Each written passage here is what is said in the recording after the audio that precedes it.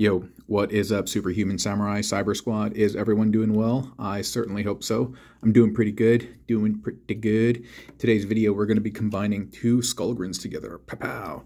And the original inspiration for this was actually the Basilisk tank that was created by Basilisk of, I just can't say his name right, Basilisk of TFW 2005, and he had actually created this kind of like Voltron Doom tank looking thing with the face of Skullgrin on the front of the tank, and I wanted to kind of endeavor and try another version of that, especially with some techniques that I learned from Timbo Rice and also from Pisson, one of the master builders whom I follow on Twitter. And so we're going to start with one of the Skullgrins, and we're just going to put him in his alt mode. We're going to remove the toppers, the little pew-pew and the little tail bit. This is a phenomenal piece, by the way. And then what we're going to do is, excuse me, we're going to open up the chest and we're going to leave it like this, okay? This is actually going to become the front of the tank, and we'll see it all come together later. I was going to say, I tried doing this build with Skullgrin and the what is it, the Cybertronian Trooper, you know, the green one, the minion to G-Axis, and it doesn't quite work out. They molded the chest differently, and as a result, you don't get the same clearance that you do with this particular dude. And so, yeah, we're going to have to get a little creative. I'm trying to remember how I did this, but I think, I mean, we may freestyle a little bit here, but I believe I just did that. I just rotated the head around, and I believe I have the arms like this. I think I rotated the waist, because ultimately what we're trying to do is we're trying to give clearance to this port and this peg, because it's going to sandwich into this port and this peg. And I believe I swung the legs around. Skullgrin, by the way, super duper underrated in terms of being a build former. Doesn't get the proper recognition, and probably it's because he's not designed to be a build former.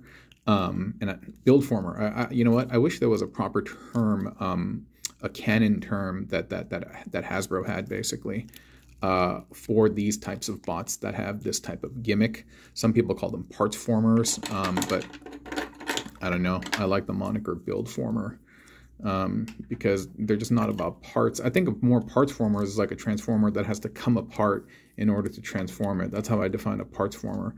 But a build former, I feel like, is a toy that was specifically designed with a building gimmick in mind, whether that be a fossilizer, a weaponizer. You see what I did, by the way? I'm all like deconstructing the legs in terms of opening them up, because what we're really trying to do is create these additional appendages over here that we can latch the additional pew-pews on top of.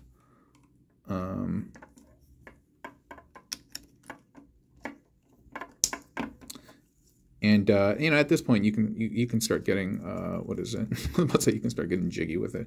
You can start getting creative with it. Then after you've done that, you're just putting them together here. See that? See that? Now you got this gnarly looking tank facing the front. He has tons of armaments. You see this? You see this? What's the term that folks use? Biblical mode or something? I think that's hilarious, by the way. Hilariously cool. And then we can pop these underneath the arms, or if you want, you can actually extend the fist. And then you can have it sit somewhere like that as well to be the front if you want. Completely up to you, boo. But for me, I'm just going to have this rest under the arm tarn. Does tarn mean anything? I've always heard like, what in tarnation? But and not in that voice specifically, but maybe in my head it's just like that. But yeah, I wonder if tarn, I know there's tarnish, but beyond that I'm not really sure. So, okay. That's really about it. Dude, isn't that rad? Isn't that rad? I think so. I think so. And if you don't think so, that's okay. That's completely okay.